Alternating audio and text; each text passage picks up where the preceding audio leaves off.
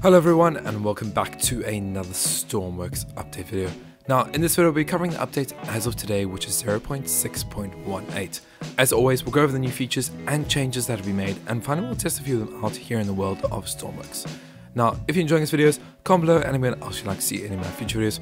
While there, don't forget to hit that like and subscribe button and make a little bell icon to be notified of my upcoming content as soon as it gets posted. Finally, my apologies on my voice, I have been a little bit unwell, so with that all said, let's go ahead and get started with the update video. So to start this week's update, the first feature that devs have gone ahead added is going to be the occupied node. That's going to be an on-off signal, and this is going to be added onto all the different chairs and seats that we have in game, along with that also the beds. So you can see here that both the pilot seat and the pilot seat hot sauce has now got an on-off node added to it for occupied. And moving on, you'll also see that on any of the medical beds, normal beds, and also the passenger seats. Along with that is you can now see we have the occupied signal. That means if you place anyone in there, or if you sit in there yourself, this will send an on-off signal. This is going to be quite useful, obviously, as we saw in the actual GIF that the devs made.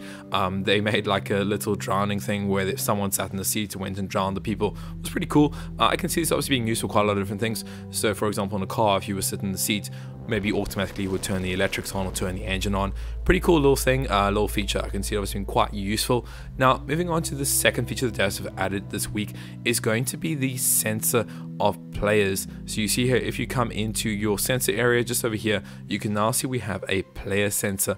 Now, this itself has two different outputs. One is going to be the number of players that it detects within a certain area, and the second one is going to be an on-off if it detects anyone in that area. Now, placing it down, I have a little example here in the background, which I'll go over just down in a couple minutes, but you can see placing it down, it does have a different type. Now, you can either do hemisphere or sphere itself.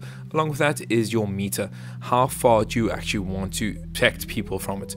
Now, usually, if it's quite close, you probably go for about 1.5 meters. Moving out, you can obviously go all the way up to 10 meters, which is pretty cool. That's obviously timesing it by 4 blocks in game. So you're doing about 40 blocks length, which is quite a lot, actually, to be honest.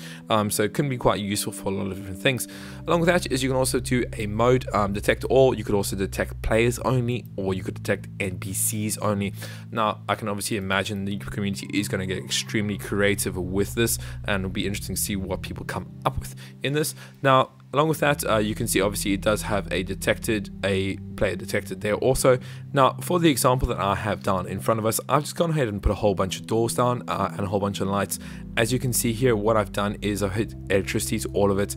Along with that is I've just taken the player sensor, connected it to a light switch and connected it to a door, and then set the actual meterage here to about 1.75 meters. So if it detects a player within that, it's going to open the door and turn the lights on, and so on and so forth. So you can see spawning this in now.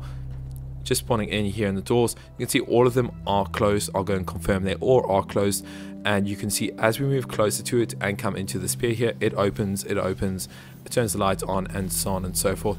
And now we'll actually work for the other direction, because obviously we're still working on a hemisphere here. So once again, if we come in contact anywhere near 1.75 meters of this, it's then going to open up here, and you can see they've gone ahead and closed. So once again, a very useful piece. I can see it being used for a multitude of different things moving forward, which is quite nice. And moving on to the last feature of this update, the devs have now added a crude oil crane or refilling station here at the actual dock area on the new Arctic island. And obviously this is quite useful. Obviously, otherwise we would have had to travel all the way down to the old places. So it's nice to see they've gone ahead and added in. It's pretty much exactly the same as any of the other ones. You have your normal controls. Obviously we have the oil buttons here on the sides, and so on and so forth. Nice location obviously here at the oil refinery itself, and is quite useful for us moving forward.